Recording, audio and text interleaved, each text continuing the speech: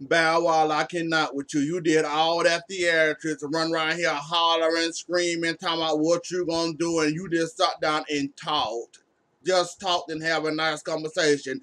I commend you for that, and I'm actually commend you for sitting down, actually listening to him, let him tell you his problems, you tell him what you felt. I'm actually kind of glad you didn't show your ass and you actually sat down and talked. We actually saw a little bit of maturity of you, just a little bit of maturity of you, and I'm proud of you at least. So this supposed to be your stalker, or is somebody else stalking you, allegedly stalking you? I can't wait to see that part. Lord, I can't with Toya and her damn daughter. I cannot and will not. So this little helper so grown that she don't realize that she was wrong. Toya, you shouldn't expect less or more out of her. I don't know what the hell you was thinking, but you did expect something. I don't know what the hell you thought you were gonna get with that little grown brat. But anyway, though, she put down her feelings on a voice recorder and feel like that whole Brandon situation that her mama didn't have her back, so she did a voice memo over and said, "This it for now. I have this. You only heard one part. You don't know how many parts." Toya, that is your daughter. Your daughter not gonna be an adult or act like an adult until you tighten that leash around that neck. Until then, don't expect her to act like no adult, because that's not gonna happen. I'm just telling you now, right now, while she 18. Wait till she get 21, she gonna give you more hell than she is now. So apparently Bow Wow have a stalker, and apparently they send a picture to his phone talking about watch your back in the A, and apparently he got this friend called the Whack, whatever the fucking name that is, talking about sending the homies over to take care of some business. Okay, now how long this charade gonna last? That so the Bow Wow got homies that can beat people up, and he got goons and homies that willing to do time for him. Who he supposed to be? The fake version of little fake ass short version of Meek Mill?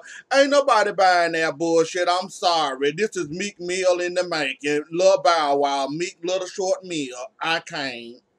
Brandon, sweetie, I'm sorry. You gave her the tit, come fucking up her auditions. Now she giving your ass the tat by fucking with your favorite girl group, Brave. Now let's see you be brave enough and try it again. You get your tit, she got her tat. I don't feel sorry for you. Earth to Mars, Mama Deb. You should have told your stepson to learn his place and don't talk to you and do shit he think he gonna do that ain't gonna come back to bite him in his big ass. I don't feel sorry for him. Deb, you need to teach your stepson a lesson. He ain't quite learning his lessons. He think he entitled to all this cause you his stepmom and not realizing that y'all ain't really blood. You just adopted him. He think he blood, not realizing he step. You might want to teach him the difference between those two words. His entitled big ass. Bow Wow, how's the blogs ish vicious? You the one said you were retiring at 30. You the one said all this. And as for your little Bow Wow challenge, boy, go to hell. I don't see vicious. You let that affect you. Most people, celebrity, or somebody that got a little fame to their name, they'll look, turn the page, and keep it moving. Unlike you, you let it bother you, just like you let Funk Master Flex, however you say his name, fuck with you to make you get in the studio just to make you do better.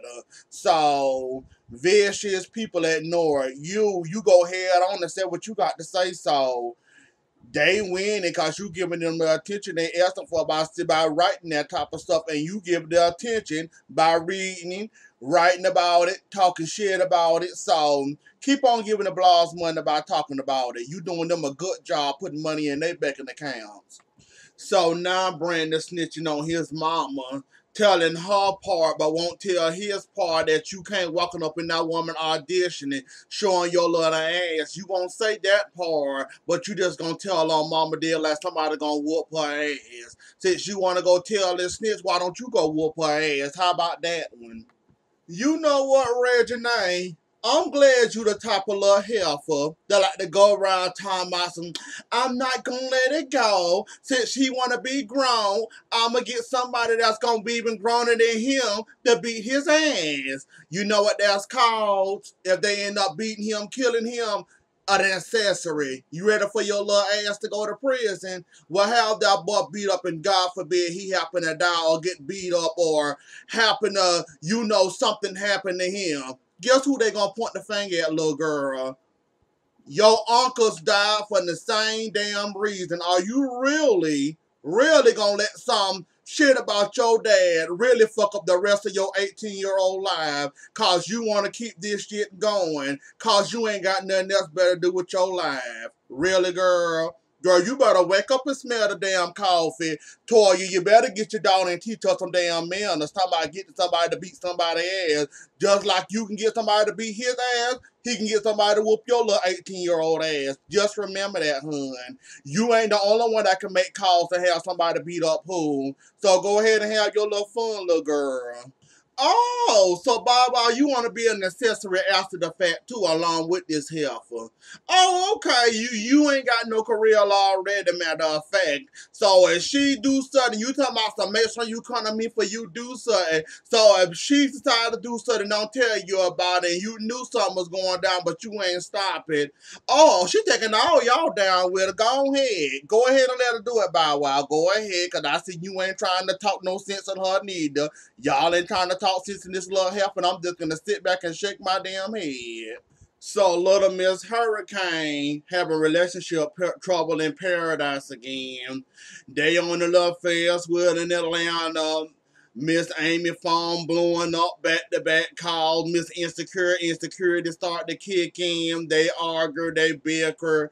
She wish her chlamydia. She want off this damn thing.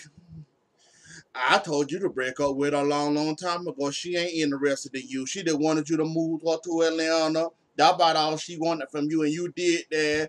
Now she can leave you on now. You can go find you another one if you willing. Oh, now we got Brandon trying to teach Deb a lesson about moving out. He want out of her shadow. So how to make that even better? Let's just move out of Mama Deb's house and move on our own, paying our own bills. That might sound cute right now, Brandon, while you trying to make a statement, but I don't see no job in your future. Let's see you pay them bills by your damn self since you want to move on and be all grown. Good luck. All right, now them photos for that book, they nice. I like them. Little Miss Grown Ass, you know how to take a picture. I'm proud of you, Toya. Your little short ass know how to take a picture too. That's gonna be some cute pictures of that book, though. I can agree to that. That book, at least the cover and all that, gonna look nice. I ain't reading the book. I'm just judging by the picture. And them pictures look like they're gonna be off the hook, though. Oh my God, this little girl is a little shitster. You didn't gotta talk then greeting many people. He in my seat.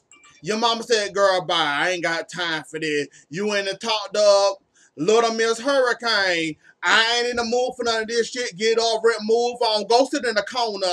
Girl, move your ass and sit in another seat. Ain't no seats limited at no club. You really upset and pretty get all out your feelings for a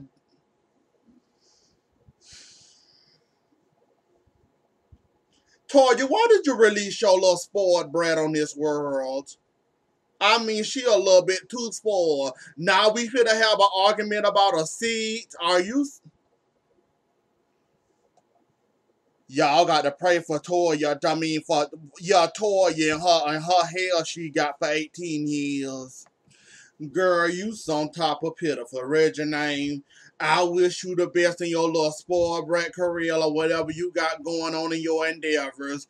Too bad they won't be able to live to be see you 21 the way you acting and the way you going. He outside, go get him. Okay, girl, ain't nothing but a charge. A charge ain't nothing to be played with, and a charge ain't nothing but a thing you throw at somebody and it stick. Don't let one stick to your little ass. That little manufactured ass fight.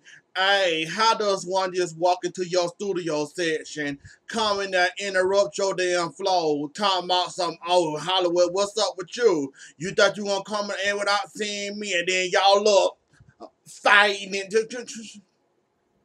how much did y'all pay him to come in there and show his ass with the blurred out face? Yeah, normally with the blurred out face, there's somebody that don't want to be seen. So, we TV, you losing your credibility with me. You really are with that shit right there. That was some manufactured bullshit right there. Anyway, though, y'all, that was the season damn finale with Bow Wow and his little scrimmage, as I call it. Don't forget to like, share, comment, and subscribe. I'd like to thank y'all for watching another series with me. I hope you enjoyed it. Stick around for the next one, I guess, when it comes around. Don't forget to like, share, comment, and subscribe. I'll see y'all later. Enjoy the rest of y'all night. Bye.